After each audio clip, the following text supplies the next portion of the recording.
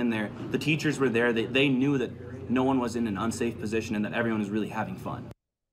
People in Detroit Lakes and on social media are still buzzing after what started out as something innocent turned into an uproar. In fact, some student council members at Detroit Lakes High School are pretty upset themselves. They're the ones who helped plan the activity, and they say it's being perceived all wrong. Valley News Team's Melanie Palmer introduces us to these students who consider themselves leaders at their school.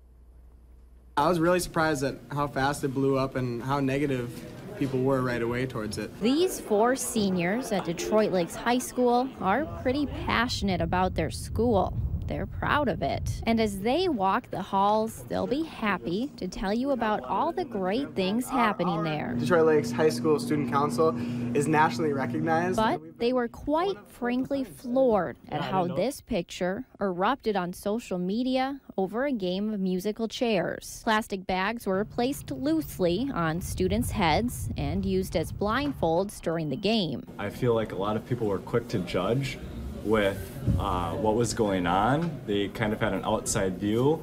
They were not part of the activity. Van and his fellow students say the plastic bags were thoroughly tested before being used. And they say there was never any danger that most of us associate with putting a plastic bag on your head. But the world of social media didn't know that. And these students say they don't regret using the bags, but feel bad about how the public perceived it. The staff and the students, everyone was laughing and thought it was fun. And that was just so incredible to have everybody so engaged and having fun with this competition. This is a special week at the school as they try to lighten things up in the cold Minnesota winter. But you can bet they'll likely not be using plastic bags for the rest of the celebrations. In Detroit Lakes, Melanie Palmer, Valley News Live. Some of those students also participated in the game of musical chairs. They tell us they never felt like they were in danger and their breathing was never compromised. And they admit the picture itself is deceiving. Coming up next, just